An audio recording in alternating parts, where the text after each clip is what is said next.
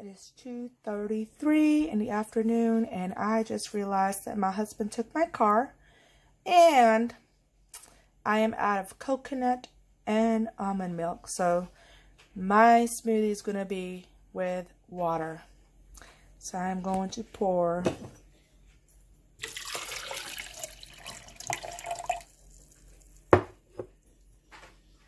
about 10 to 11 ounces of water in here. And to that, I am going to add frozen fruit. Alright, so this is my frozen fruit, and my son Gabriel, say hi, Gabe. Hi. Is helping me break these up.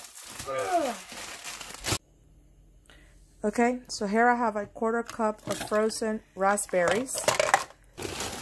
So a 1/4 cup of frozen blueberries. Alright. A little more? Mm-hmm. Okay, Mom.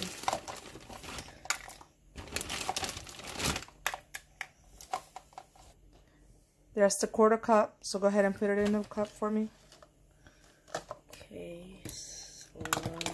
Okay. Now we need the frozen strawberries. Alrighty. Those are super fun.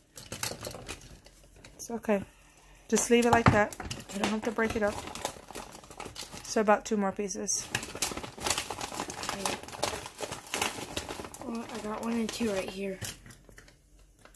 2. Okay, that's perfect. Now put it in the cup for me. These Excellent. are the coldest of them all. Go ahead and add 1. No. Just put the spoon in there and measure out 1 tablespoon. Now put it in the yep. All right. Okay.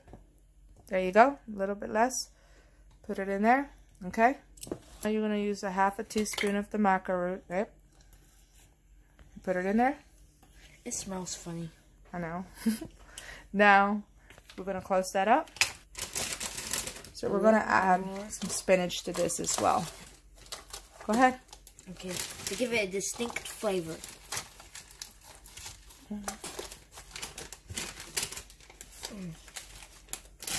Okay, that's 1 cup.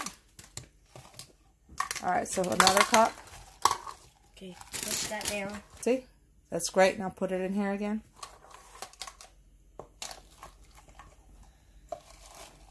Okay. Awesome.